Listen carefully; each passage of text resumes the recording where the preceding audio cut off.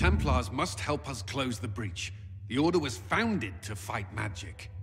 We must first convince the Lord Seeker to bring the Templars out of exile. We've received word from a Knight recruit. They gather at Theronfall Redoubt. It has been vacant for decades. Why go there? We must approach the Lord Seeker again to get anywhere. We can ask him then. The Lord Seeker made it clear he isn't interested in anyone unimportant. So we must change how he sees us, no?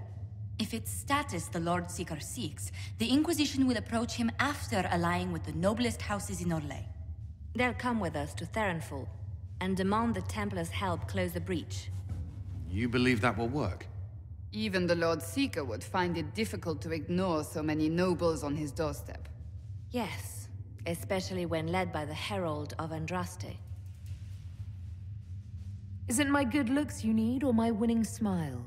Rumors you were saved from the fate by Andraste have grown legion among the Templars. We've done our part to encourage them. A herald with a few companions may be dismissed, easily set aside.